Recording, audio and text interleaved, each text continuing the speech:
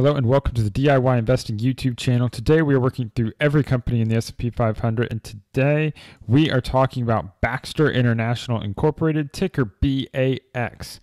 First up, this company is in the healthcare equipment and supplies industry. Over the next 5 minutes, I'll discuss both the valuation of this company and my thoughts on its business quality. This company is $36 billion in size.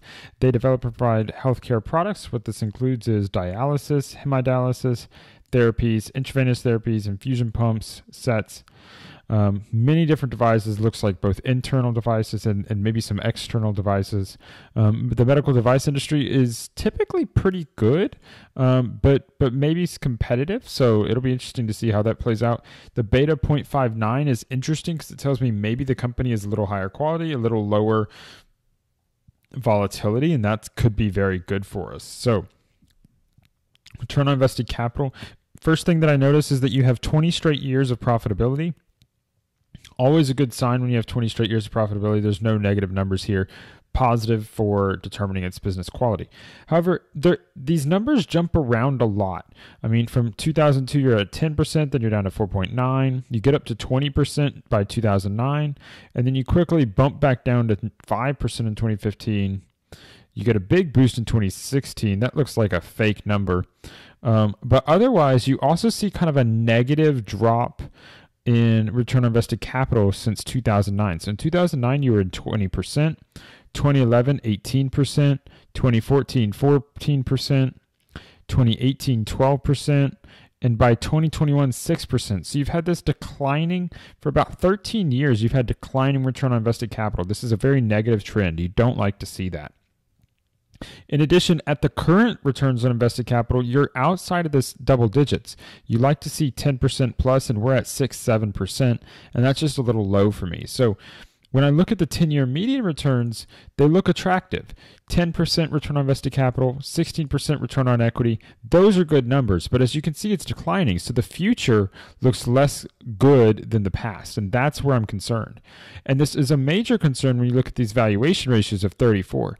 A 34 PE needs to be reserved for companies that are growing very, very rapidly and have very high returns on equity, very high returns on capital, and we don't see either of those here, because what you see in the 10-year CAGR is revenue has been declining, actually has gone down over the last 10 years, and assets keep growing.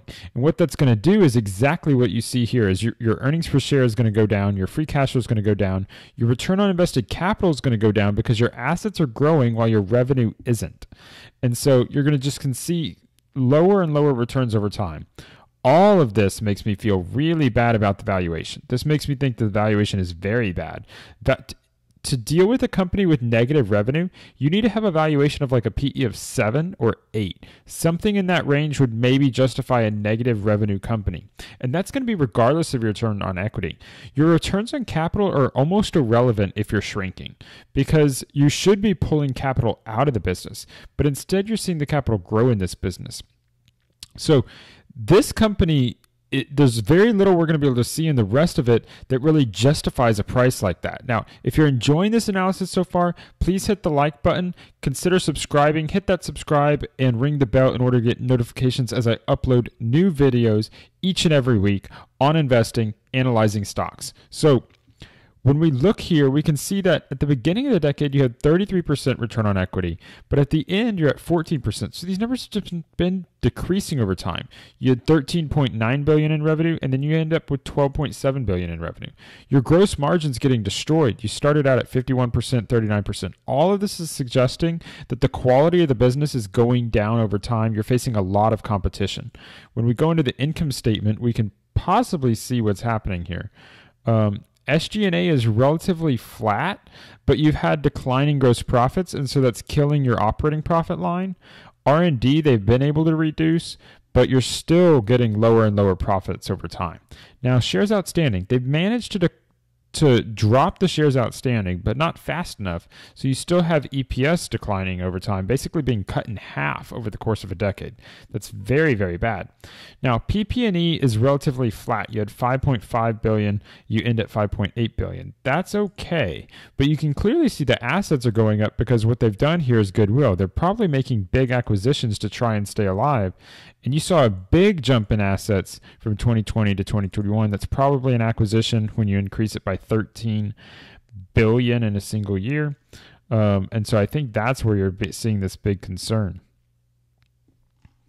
Let's see. So again, look at this. Your shareholders' equity has gone up almost 50%, despite the fact that you've lost half your earnings.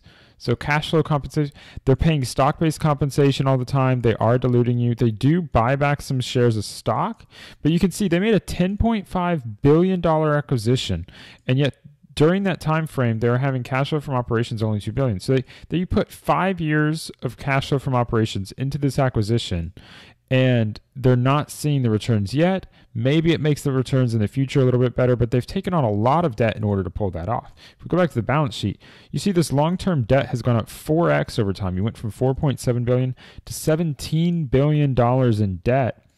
And that $17 billion means you basically have almost negative equity in this company from a tangible basis, because these are intangible assets of 7.7, goodwill's intangible assets.